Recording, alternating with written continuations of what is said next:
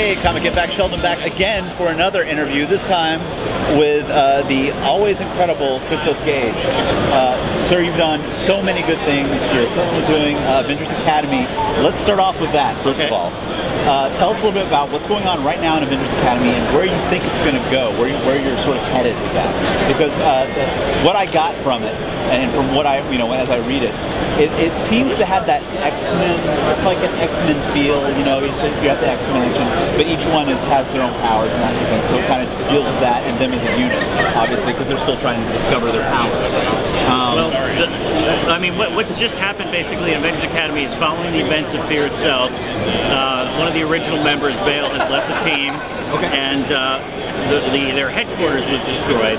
So they are moving into the old West Coast Avengers headquarters in Los Angeles, or outside Los Angeles. So there'll be another group with Moon Knight being there, and, yes. and Dakin. So that's good. Yeah. They're kind of, spreading the heroes out a bit. That's good. And they're inviting basically any superpowered youth can now come to Avengers Academy to take classes or train or whatever.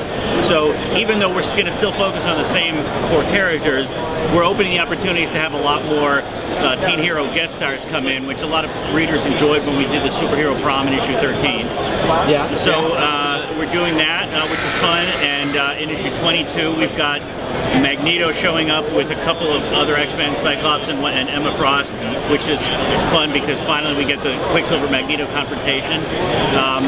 And then in 27, the Runaways show up, which is something fans have been asking for a while. Yeah. It's kind of been a little bit out of the light of it. Yeah. So it's all going to be fun stuff, and I hope people will check it out. You did the Captain America game. Yes. I have to tell you, I love the story so much, and it was the game was very similar to the playstyle of like Arkham City and that sort of thing, but with Cap. And I wasn't expecting much. Man, the story just packed. It's awesome. Yeah, it was a lot of fun. I mean, we got to bring in some World War II era Cap villains like Iron Cross and Arnim Zola, and we brought in a World War II era Madam Hydra. So that was a lot of fun. Cute little Captain America over here and Iron Man. So I had a great time working on it and had a fun time playing it. If they do any sequels, you think you might be on board for it? I would totally be into it. Yeah. Would you be writing? Would you ever be interested in writing like a Captain America series at all? Absolutely. Yeah. But I think I would have to pry it from Brubaker's cold dead fingers. Yeah. There might be a little bit of that, but who knows? With an Avengers movie. He's old and he doesn't take good care of himself. The heroin and he's got to cut back. Yeah, he really does. Or not, because maybe that way I'll get to write the book. Yeah.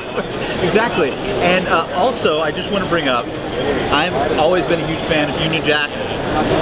Is there any chance, I know we talked a little bit yesterday about it, briefly, do you have more Union Jack stories in you? Under the right circumstances, sure. Maybe with Perkins or Geist, yeah, maybe? Absolutely. Either of those guys I'd love to work with. I did use Union Jack in the Invaders Now miniseries. And I love that.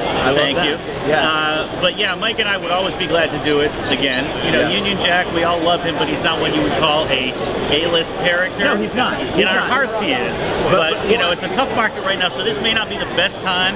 But hopefully when the economy gets better and people buy more comics, we can come back with some Union Jack. I think he's a very interesting character that is sort of underused, and I appreciate what you've done for him.